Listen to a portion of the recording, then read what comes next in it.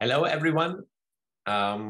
Welcome all to our third speaker series session in 2021. My name is Christoph Lüttke. I am a professor of business ethics at the Technical University of Munich, and I'm also the director of the Institute for Ethics in Artificial Intelligence. With our speaker series, the TUM Institute for Ethics in AI invites experts from all over the world to talk about ethics and governance of AI. These events serve as an important platform for sharing new research and exchanging knowledge.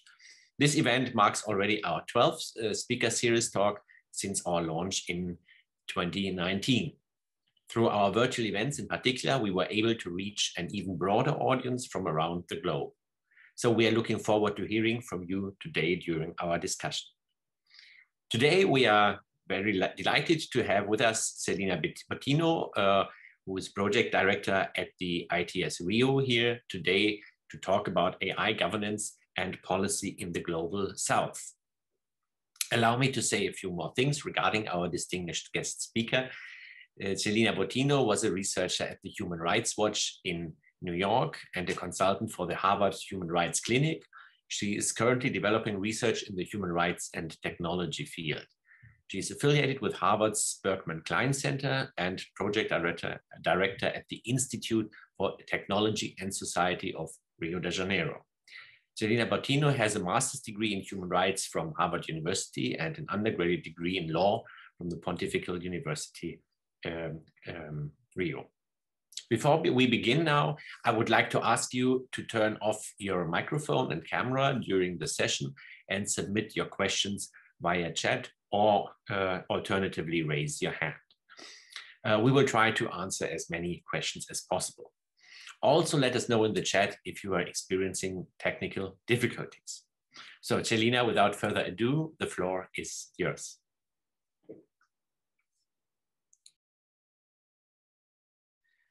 Thank you, Christoph, for the nice introduction. Caitlin and Manuela for organizing this, this talk. Can you guys hear me well? Okay, I'll just put this on, so I think it will be better. And I will share my screen here to start the presentation. And let me just check.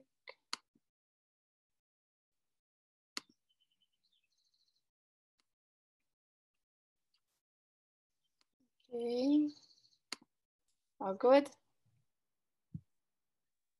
Okay. Yes. So hi, everyone. Well, good morning here from Brazil. I'm in Rio de Janeiro right now. And it's a pleasure to be here talking to you about this topic. And again, thank you for the Global and AI Ethics Consortium for this invitation and opportunity. This is a nice photo. In my talk, I will get back to it, but it is just the photo of this AI and Inclusion Symposium we organized in Rio in 2018, where we invited and had more or less 400 researchers from around the globe, just specifically to talk about AI and inclusion. And it was key that it was held in the Global South, but I'll get back to it in the talk. So, as Christoph mentioned, I'm project director at ITS Rio. ITS is the Institute of Technology and Society at Rio de Janeiro. It's a think tank located here in Brazil, and this is the nice view of our office. So everyone is invited once it's possible to travel. So our mission here is to ensure that Global South and Brazil responds creatively and appropriately to all the opportunities provided by technology in this digital age, and all the potential benefits that are broadly shared across society. So So AI is obviously one of the topics that we're engaging in, but we're also working on other issues relating democracy and technology, government and technology. So whoever has any interest, please feel free to have a look at our page, and we'll be happy to answer any questions about also our work. So as I mentioned, I'm project director, had an affiliate also to the Berkman Klein Center. Will not move a bit faster in this part. But anyway, I would like to introduce here the roadmap of this conversation, which I will be structuring this talk on comparing these 6 topics from perspectives from the global south and global north, right? Because sometimes I think it's useful to give a bit some steps back to before engaging in the policy discussion regarding AI. So, because I think we cannot talk about AI specifically from this global south perspective without mentioning connectivity and basic infrastructures, for example, which are crucial for the use of AI. And then I will compare briefly the AI national strategies from countries from the global north and global south, and also how is research on this topic divided between countries from these 2 regions. And finally, I'll touch upon how the data ecosystem that is also crucial. It's a crucial topic for this discussion. And finally, how universities can have a role in this topic. So first point is about connectivity, right? It's still, as mentioned, it's key, right? When talking about AI and its applications, as they need to be connected. So as it may be something given, depending on where you're located, it's not actually the reality for everyone, right? So this slide shows this animation of IP address usage in 2013. Of course, it's a bit outdated, but anyway, it still shows the differences you can see the concentration of the spotlights on most Europe, United States, and also, for example, in Brazil, in the main cities around the coast, for example, whereas Africa is still very poorly connected. No, things has changed, but still not as much to see a whole map with all these lights up. And here you can see the difference in percentage of individuals use internet in each country. Also, it's from 2016, but still, again, there's still a significant difference between global north and global south, whereas in Europe and North America, for example, almost 100% of connection of individuals that are connected, while rates in Africa, for example, around 20 to 30, sometimes 10%. Again, just very, very briefly, just to put up the point that this is something that should be taken into consideration when talking about AI. And to complement this connectivity scenario, I think it's also, because we're going to see how this is important in one example I will tackle in further on the conversation. But still, there is a difference of quality regarding quality and speed of internet connections, which is also very important for running certain internet for certain AI applications. And again, the average of speed between from countries from the global north and global south are still very significant. And as a last matter, which is curious, but I think it's also interesting, is that size matters, right? So you see here, Taiwan has one of the highest average speeds in the world, but it's also a very, very small country, whereas Brazil has a very low average speed, but still like 230 times larger than Taiwan. So there's much more physical infrastructure to cover all the area. So these are like some important, I think, topics that maybe not in the radar when we talk about AI and governance, but we see that when it comes to the practical uses and of AI applications, these issues are important and should be taken into consideration.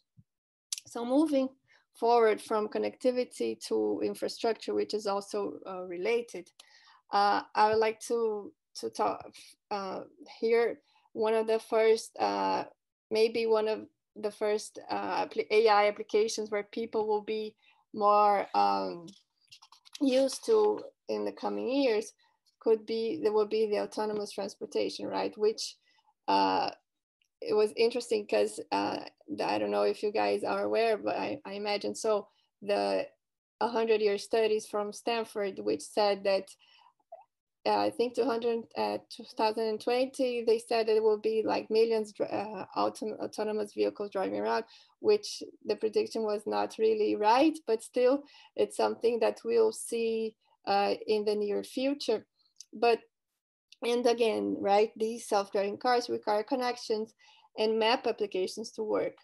So, and here it's a picture regarding Brazil, one specific area in Rio, showing how important parts of the city are still not on the map. So if you need these map applications to use all these self-driving cars, not all areas are on the map. So they will already become excluded from these possibilities. Here, just to illustrate, Copacabana, one of the most known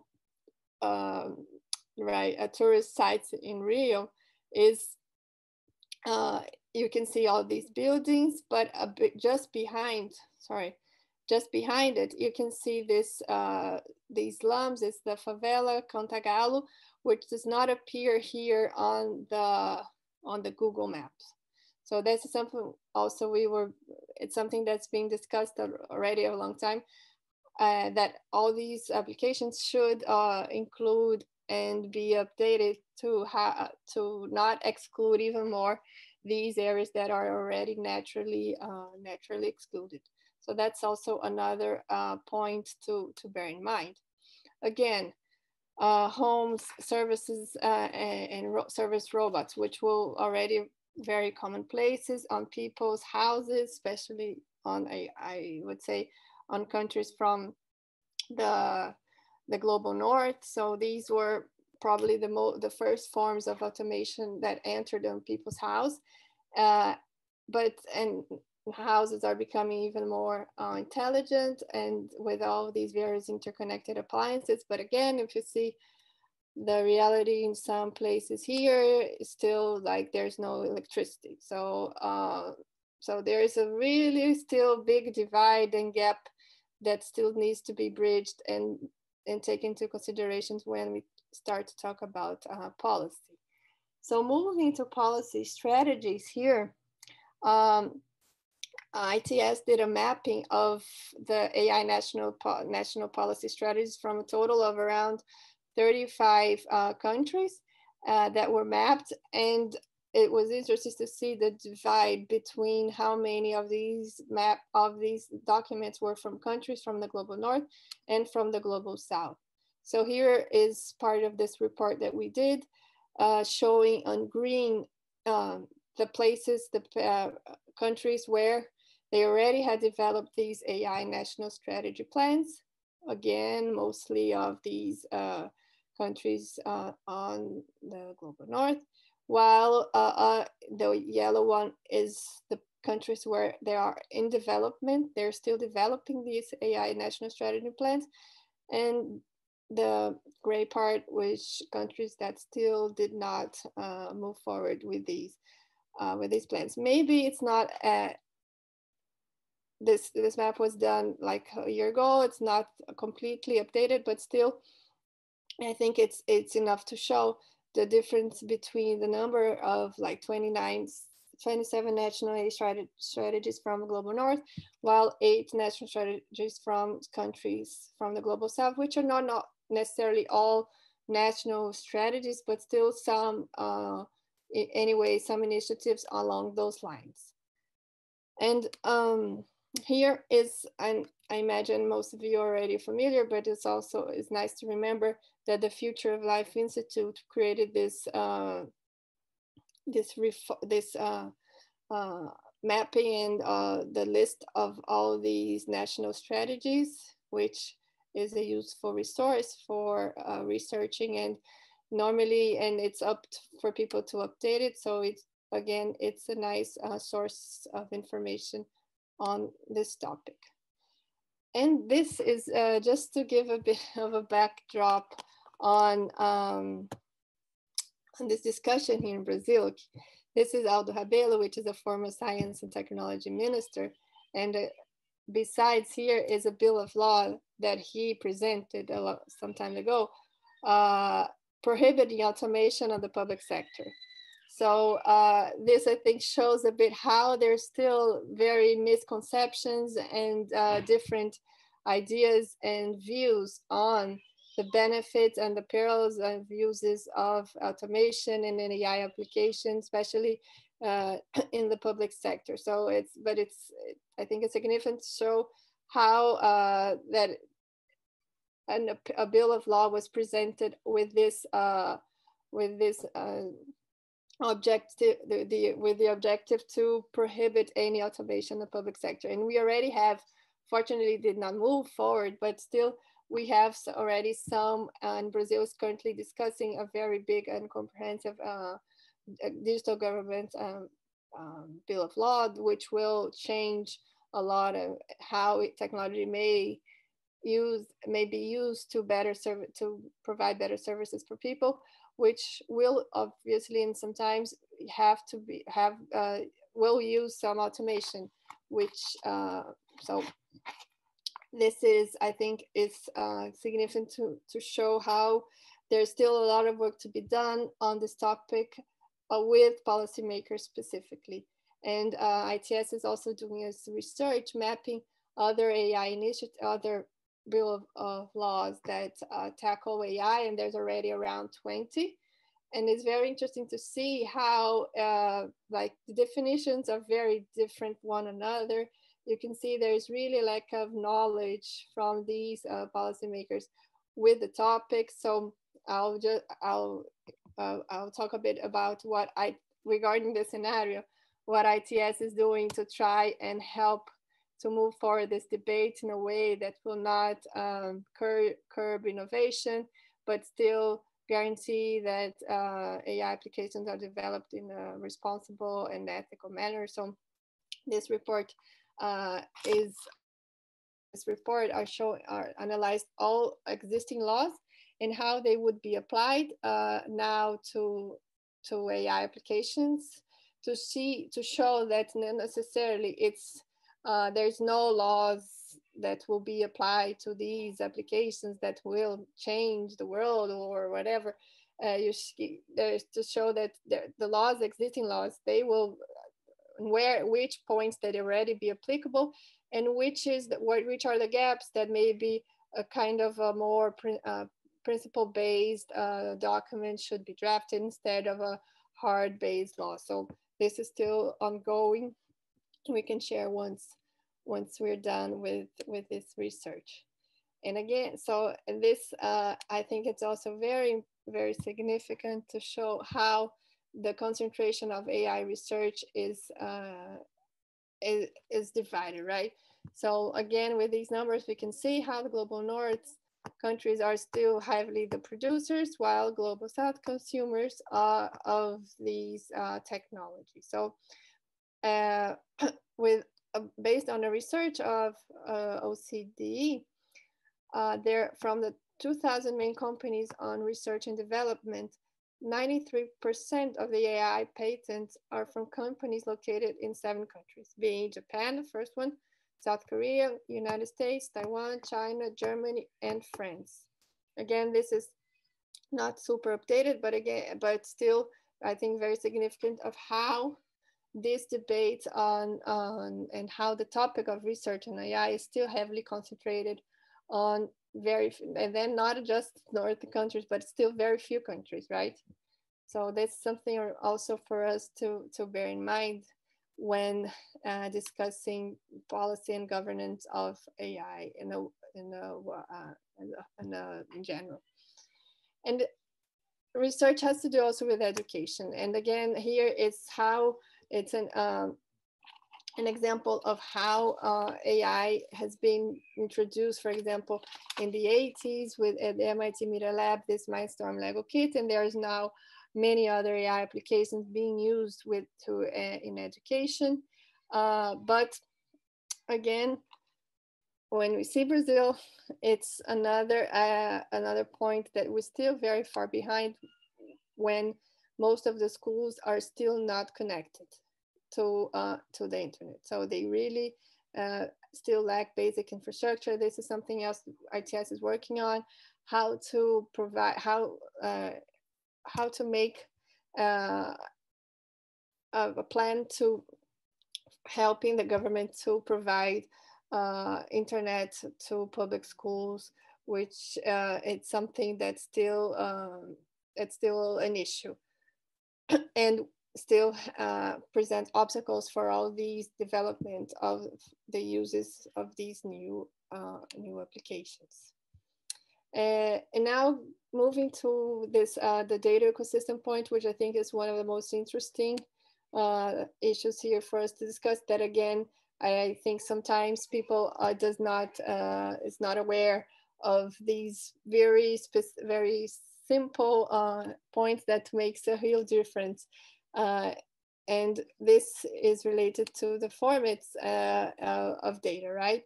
So very briefly, this is very simplified list of some potential benefits and challenges. So here pointed some potential benefits on the use of AI, specifically regarding the medical use. So with more information, it can help human decision processes, like doctors can make better decisions based on more information that all these AI applications may give. They are more precise analytics for pathology images. It also may help managing hospital capacities and patient services in a better way, as we will see in an example just right after here. But again, the challenges are the lack of usable data, the mismatch of data formats, unstructured inputs, and incomplete records. So in Brazil, most of the data regarding the health in the health sector are not in a digital form, and are not structured in a way that is machine readable. So even though there are some very interesting ideas of startups that are on the medical area, they're trying to help solve a lot of the problems in the health sector. But they say, well, we have to train our application using data sets from abroad, because we just don't have these data sets here, which then we know will have an impact on the results. As this example shows very well, I don't know, maybe it's an already very well-known example, but still, I think it's very illustrative of this point, which is when this Google medical AI was super accurate in the lab, but in the real life, it was a different story. So this is the research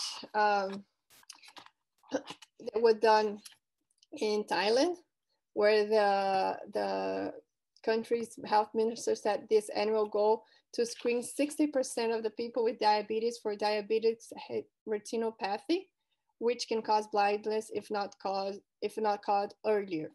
And this this Google Health developed this AI that could identify the signs of diabetic retinopathy from an eye scan with more than 90% of accuracy, which the teams calls as if it was human specialist level.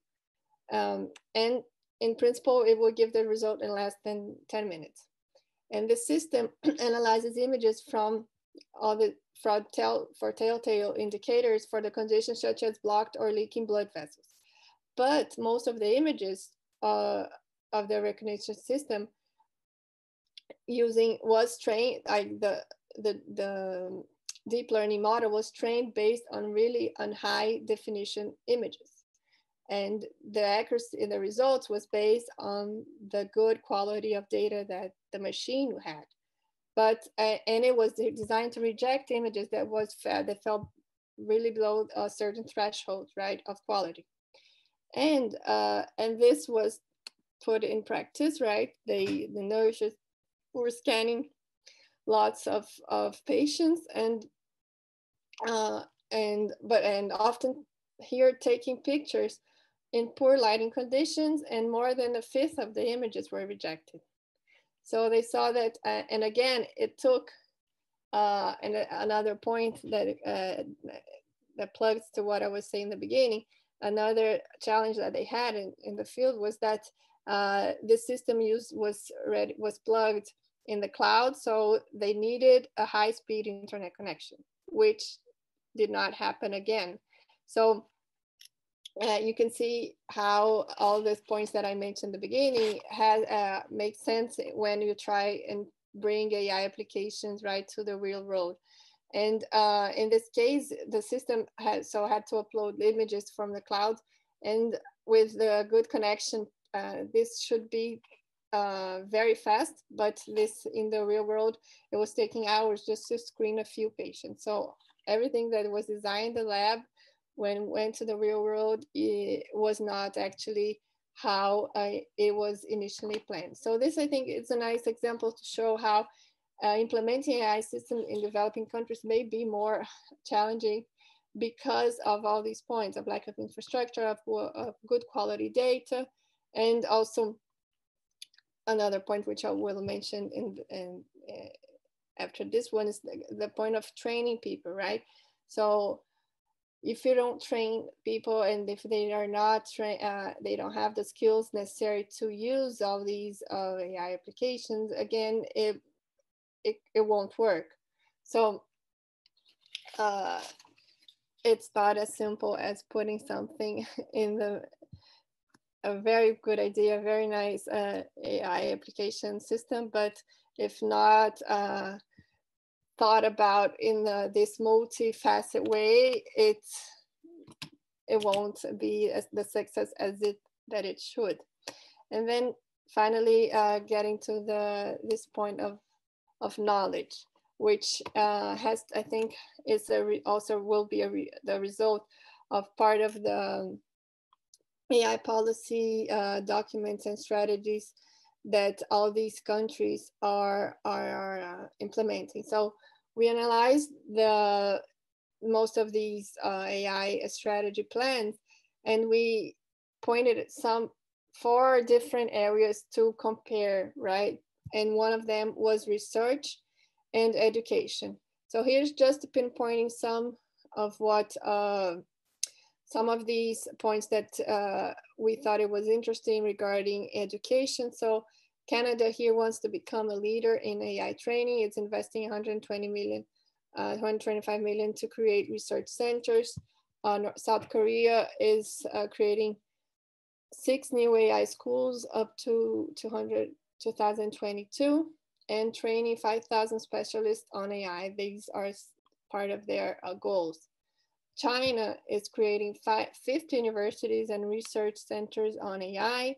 This 5-year program having 500 professors and 5,000 students being formed, again, on AI. Mexico and Germany, they are planning to include AI in the school curriculum. And in Brazil, it's still to be confirmed, but the plan is to create 8 AI centers at some point. So, but well, we know that all these plans were thought about before, right? All these pandemics. So in the case of Brazil, I'm sure this will, like, the time frame for this to actually happen will be obviously delayed.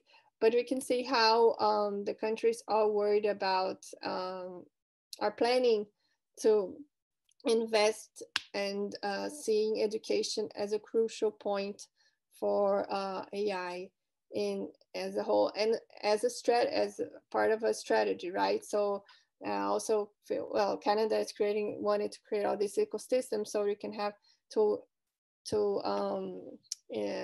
attract good researchers, and then to offer good employment. So like they are trying to offer the right infrastructure for that, and that's something that we listen from researchers here in Brazil and the AI developers, that unfortunately they they don't have the not only, as I mentioned, the data infrastructure necessary, but also they're not offered enough like jobs and that are paid well, because research scholarships are very, very low. So they are normally often having to move, right? So there are people from abroad find these national talents and just take them away from the country. So one of the plan also here in Brazil is trying to create this a nice environment so that we don't need, so that the good and like people and researchers that working on the area, that they could stay here, and then all the society can have the results of their work. So that's something also very important to take into consideration. And again, going back to the picture from the beginning, this is the final picture. I'm there somewhere that was taken on this AI inclusion event that ITS organized with the Berkman Klein Center and the NOC, the network of centers on research, on internet and research, that up to date there's around 100 and so research centers from around the world that is part of this, of the NOC. And this was the first global symposium on AI and inclusion, and it gathered more or less 400 researchers from around the world to discuss how to move forward with the AI debate and how to make it really inclusive. So this the event was organized in the museum of this is the Museum of Tomorrow. That's the name of the museum, which is located in the port area in Rio, which is being renewed. It's a very nice place. I don't know if it's another go-to place once people are able to come and visit, but I think it was very significant to hold this event on this symposium 2 days inside a museum, and inside a museum that it was named Museum of Tomorrow. So it was a really nice experience, and all the results of the talks and discussions are on the AI and Inclusion website. And here, see, this was the event website where we organized, there's like this reading list on the topic. There is also the research questions that, since this was, as I mentioned, 2018, and this was the first time that the AI was being like framed in this way with a inclusion. So there was not much still material on the topic at the time. So and also which were like the research questions that should be pursued by researchers in the future. So this is also recorded here on the website for people to consult. And it's interesting to see, this is one of the results here, that when you define defining the development of stages of an AI system, you can see how the point of how data will be collected in the model and to target the specific audience of this AI tool was one of the first topic that was pointed out. And also how in the development stage, that the development stage should follow all this design process. Deployment, again, which is to cover the distribution, utilization, implementation of AI-based technology within society at multiple levels, including the local, national, and global ecosystems, and the evaluation and impact, right? Which is a phase that should encompass the measurement and understanding of the impact of AI technologies, including ways to evaluate the effect of autonomous systems on different ages within society. So this is also something that was not very present before, and we were trying to input this as an important aspect for all the development stages of AI. And again, here has also some of the mechanisms for interventions. So defining and framing. So thinking about, again, about the principles, bridging and building. So mechanisms containing questions related to building infrastructure such as networks and linking between multiple stakeholders, education. So how both the education of AI-based technology as well as impact of AI may have on education. And also then, and finally, policy making, how these questions should pertain to a set of principles, guidelines, laws, and regulatory frameworks that govern AI. So what's next? Here, bridging, making this point and linking it with, I think, the role of university. So, with the role, I think the role of university. And I like to get back to this text by Urs Kergasser, direct from the Berkman Klein Center, which he points out that universities have specific roles on the ethics and governance of AI, as it's a place for research, right, and implementation. First, it's an open resource community, right? So, and also it's a place for research and experimentation where AI could be tested, and where systems and universities should also help develop systems to point the fairness and accuracy of AI systems, and to do part of that monitoring, as I mentioned before. Again, developing this impact analysis and also mechanisms that should be accompanied by the development of AI. And it can also like convene meetings with researchers and different stakeholders, especially considering that universities have different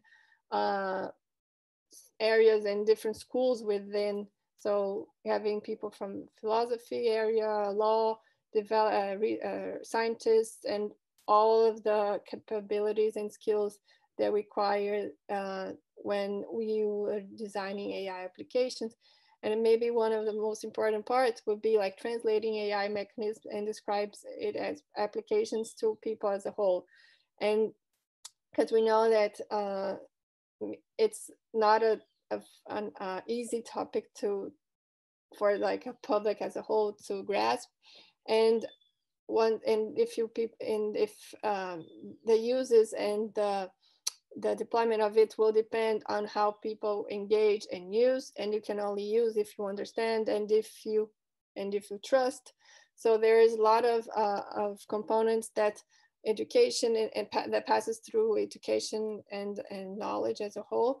And so here's one of the some of the activities that ITS is planning to do, and is already doing in some points, is that this capacity building. So we are doing we're doing courses and training sessions with policymakers, judges, civil society, organizations as a whole.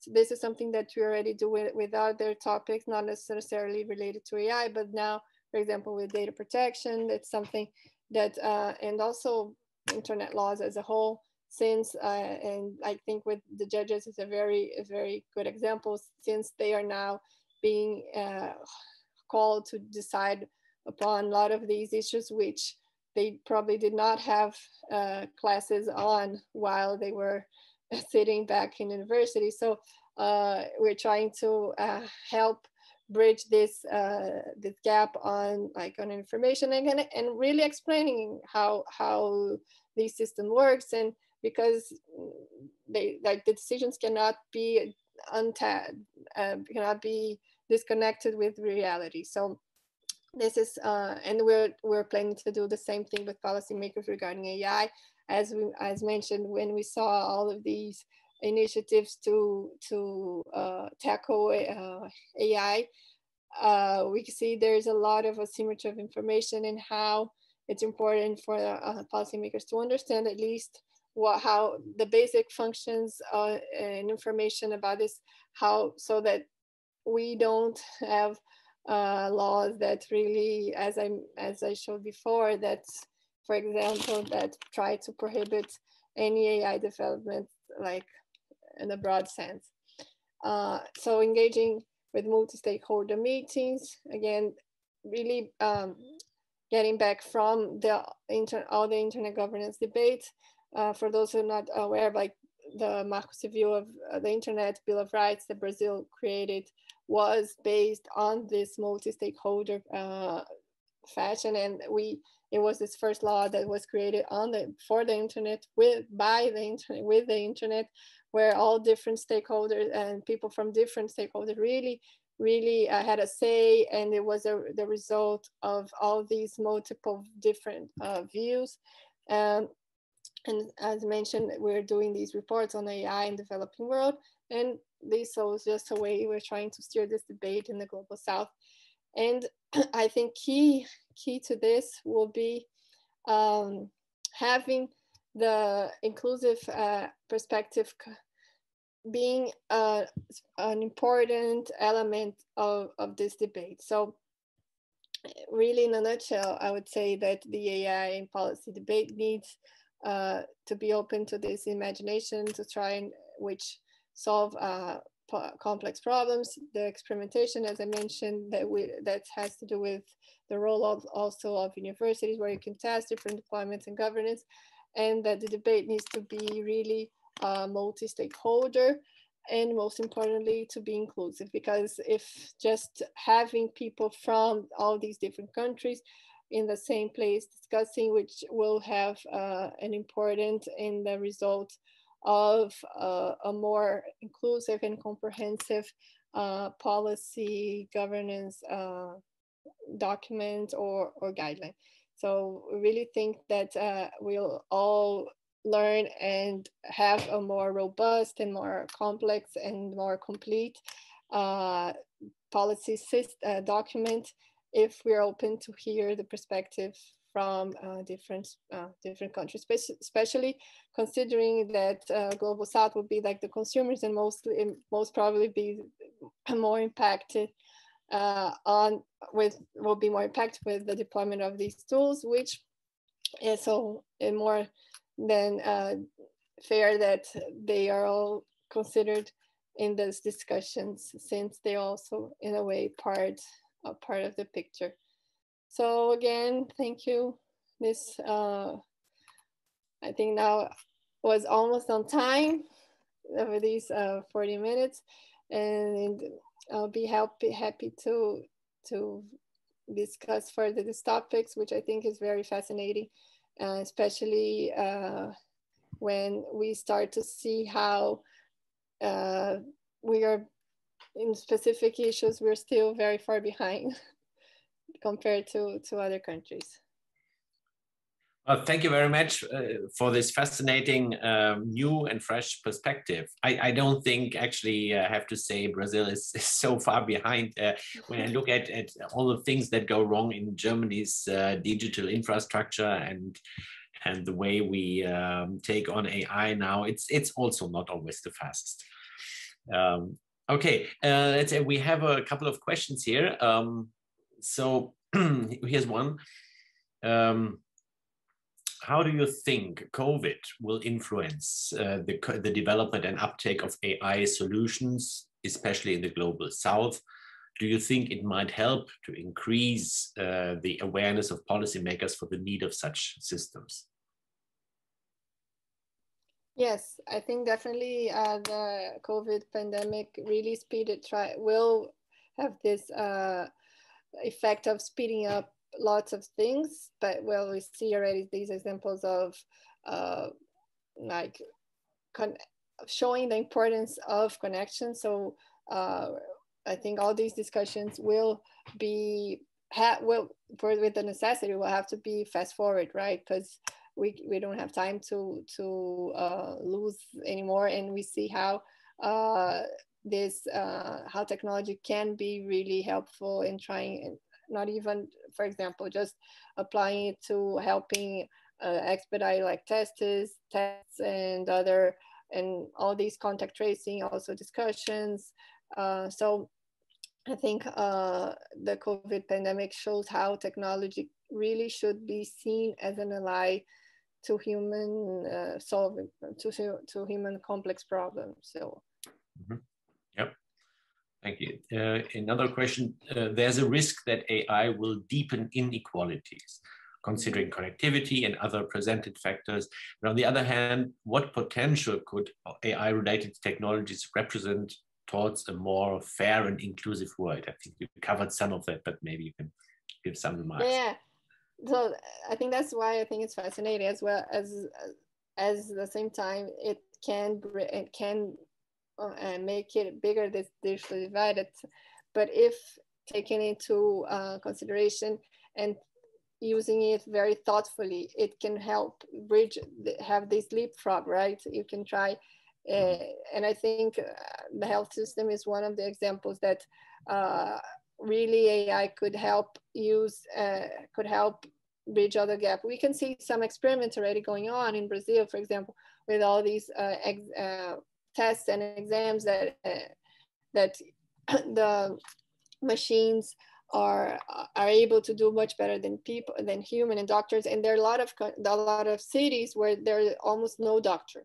So, and people don't need to move to one city or to another to have them screened and tested. So if you have just the main appliance, you can the doctor can see it without needing to be there physically. So I think the telemedicine part has a really promising positive impact.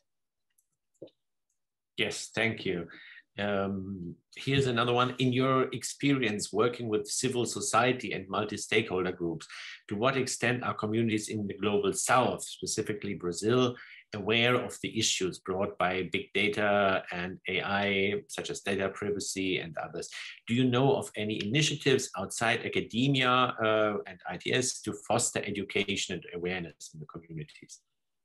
So that's a good question, because so we make the joke that we are still crawling like a baby in a lot of these discussions, right, as a society as a whole. So and one of the specific one is regarding data privacy. So Brazil just now, last year in the middle of the pandemic, had our data protection law approved.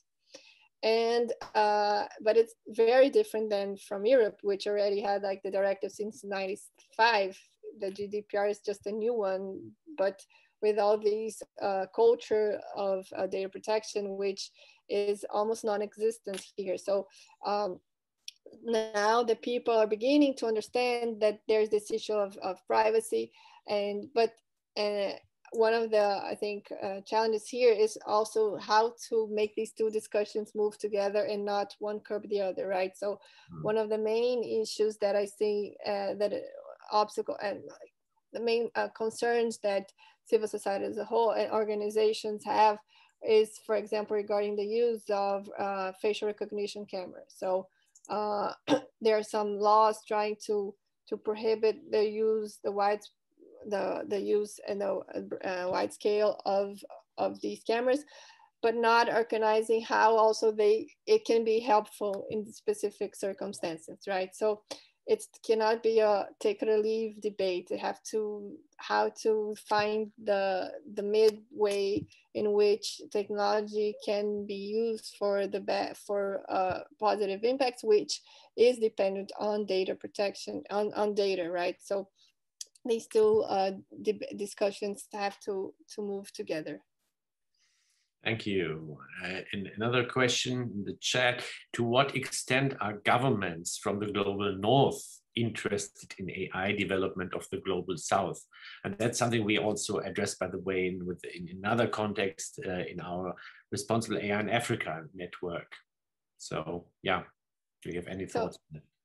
Yeah, that's I think it depends on which country you're talking about. So it's maybe something that I can revert back to you with how the perspective from which how you think that the countries from the global north are really interested in having this inclusion debate. Because from what we see, is more like people here trying to like knock on the door, say, hey, we're here, let's try talk, and not much the opposite, saying come, like opening the doors and creating avenues for people from the global south to enter this debate.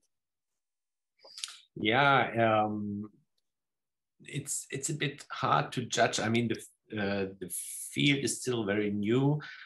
I mean, I would see an interest definitely from a number of European countries in extending these questions. I mean, on the other hand, one has to say that Europe is also still, I mean, not the most progressive advocate of AI. So of course, yeah, the situation is much more dynamic in the US and also in China. So yeah. So if you take also China, obviously as a government from the global north, I think they are interested also in developing AI in the global south. Yeah, so it's a broad field, definitely. Okay, here's another question. Acceptance of a technology by a population is hard to predict. Do you think that Brazil's population is ready to take that jump? And if yes, how and why? I mean, you could ask the same about Germany. I'm not sure what the answer is. So it's a good question. Another maybe point of information, which is I think is interesting, is that Brazil still, there's a connection digital divide, but still is, I think, just behind Philippines is the most is the population that spends most of the time on internet. Those that have appliances are very, very connected. So Facebook is huge in Brazil. All these social networks are very, very significant in the country, because Brazilians are very fond of internet and connections. And these numbers, the connectivity numbers are increasing each year, and especially due to mobiles and portable devices. But like, so there's this national research every year showing how these connectivity rates are increasing, and how and by which device. So I think more than 80% are connected only, also almost exclusively because of without a smartphone, which cannot be, not necessarily is that as big of a smartphone. So I think Brazilians are always are open for new technologies, even though they maybe don't know much, but they are, I think in general they will be open for it. That's great to hear. Yeah, wonderful. Yeah. Here's a comment I get. I agree that there should be more discussions, interaction between academics, government, practitioners about the use of AI. AI for Belgium is a useful example on how this could be done. We need it also in the global south, but I don't think a regional division is needed. We should also explore interaction between north and south. So that's what we said already. Yeah.